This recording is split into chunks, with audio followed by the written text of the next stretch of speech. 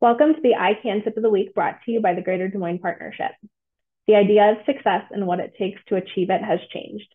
With the integration of technology and advancements in almost every field, employment today looks different than it did even 10 or 20 years ago.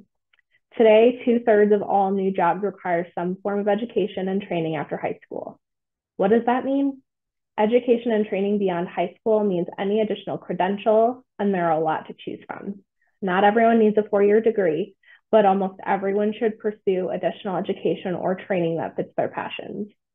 Understanding the needs of the workforce and how to find your career pathway is a big part of finding your way into a successful future. Iowa currently has great needs in the areas of building trades, advanced manufacturing, and healthcare. The building trades offer registered apprenticeships that enable you to earn as you learn. Learn more at ican60.org/career training.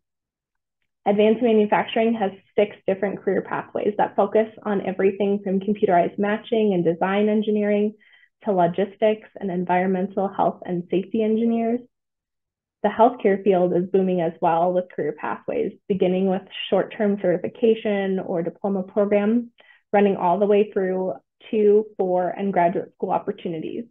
Explore your options by visiting ican60.org/careers. We talk about different options and levels of education or training available and can help you find the path that's right for you. Consider meeting with an ICAN advisor for a career exploration session. Visit ican60.org/appointment, APT, to schedule. You can also learn more about these career opportunities by viewing Earn As You Learn webinar recording at ican60.org/videos and going to the recording section. This has been your ICAN Tip of the Week brought to you by the Greater Des Moines Partnership.